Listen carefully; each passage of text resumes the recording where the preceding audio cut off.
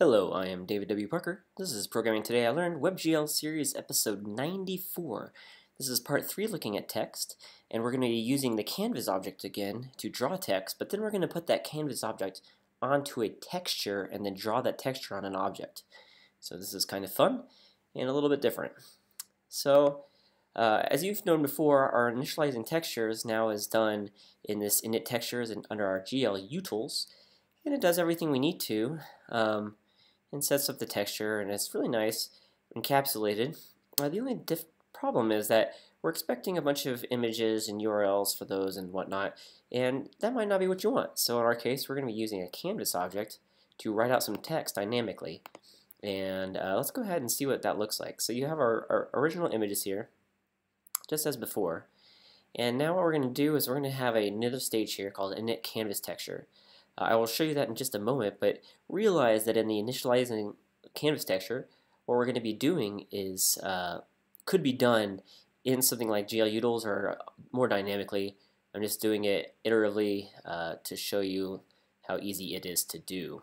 So this is just scrolling me past all the things, and here's the state. What I'm going to do is I'm going to set the texture to canvas text. Obviously, canvas text was not in the original list of textures, so we'll show you what that looks like in just a moment here. So here's what init canvas texture looks like.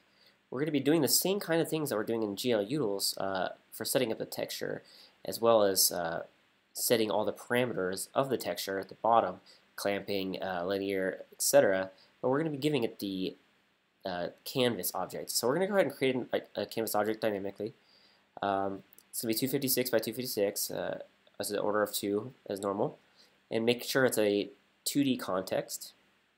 We're going to just set up the background color to be something kind of random here and fill it in. And then what we're going to do is set up the font of it. In this case, we're going to have 36 pixels, bold, sans serif, the fill style for the font, the fact that it's going to be in the middle, the color of it, and then offset for the shadow and blur. So this is the shadow color. And then we're going to draw out ProgrammingTIL. This is going to go right in the middle of our canvas object. As we're going to say, we're going to fill the canvas right in the middle with ProgrammingTIL. So we want to figure out the text width, though, to make sure that we can center this properly.